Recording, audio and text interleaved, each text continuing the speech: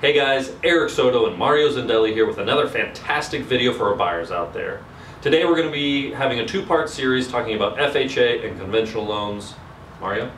Our disclaimer is that we're real estate professionals, we're not mortgage professionals. If you have further questions, please reach out to your lender directly. If you don't have a trusted lender or mortgage professional, let us know. We can refer you to companies that we've had a lot of success with in the past. Mario, why don't you tell us what the most advantageous thing about FHA is? In my eyes, the biggest advantage is the lower credit score. We have lenders I work with that can go as low as 580 credit score to get you into a house. I like it. Absolutely.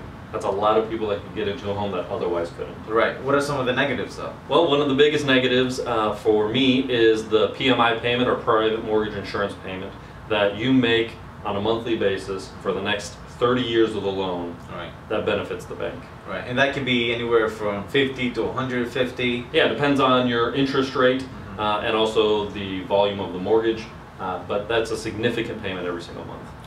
Another big negative, while we're on the topic of the negatives, is the limited number of communities that are approved for FHA.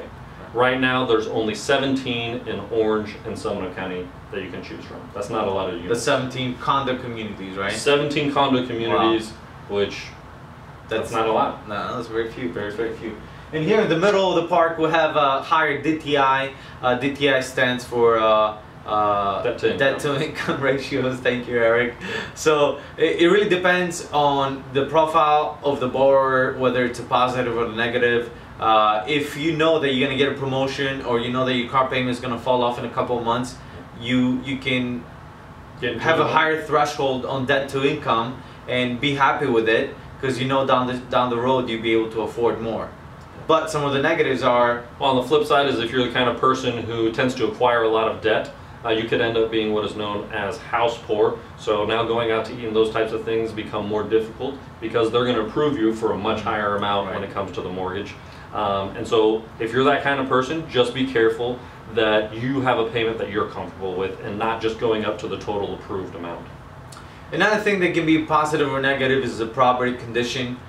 In my opinion, is a positive, because now you have an FHA approved appraiser that goes out to the property, and it's another set of eyes looking at the roof, looking at the appliances, the plumbing, make sure everything is in order, so when you move into the home you don't have to dish out more money out of your pocket. Right. But some of the negatives, on the flip side again, I have seen deals fall apart over $150 worth of wood rot. right. In Florida we have a lot of properties that have wood rot. Sunny Florida, however, right. It rains quite frequently. Right. And so I've seen deals where the seller is unwilling to make that repair, the buyer doesn't own the property, can't make the repair, but the FHA appraiser is requiring it to be done. Dead deal over $150. That's a shame. Yeah, that's right.